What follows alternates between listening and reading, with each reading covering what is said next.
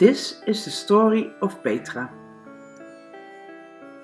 Fear is a bad counselor. I know all about that.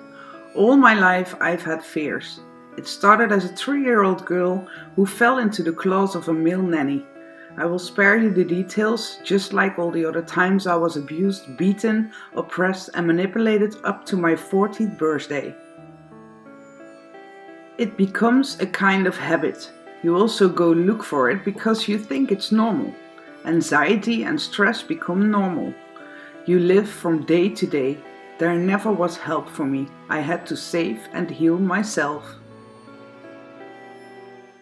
After many therapies, which were not very effective, I've learned to meditate and read books about self-development. I kept the hope that one day it would be better for the world and me. As a child, I believed in angels and the divine power that exists in all of us. I was not raised religiously, but I have always felt that there is something, a presence that kept me going. I saw orbs and colors appear in my room. There were even entities that calmed me down. I saw people and I further developed this gift to help people. I'm clairvoyant and clairsentient. I have sensed this war that we are in now from childhood.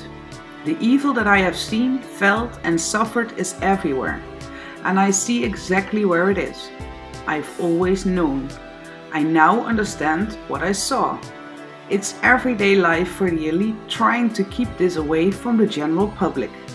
At least tried, because now everything is coming to light. It's bigger than we think. It's incomprehensible.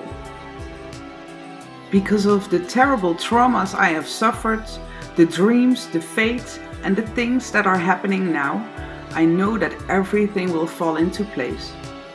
I feel I need to help people.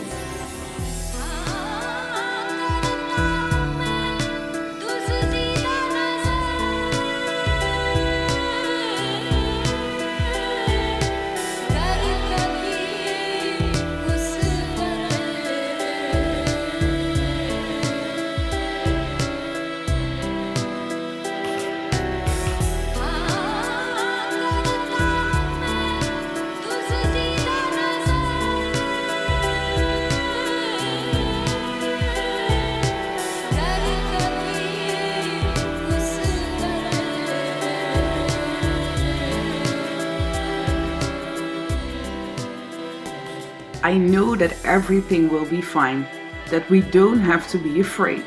The frequency on Earth has increased at a fast pace, and that is a very good sign.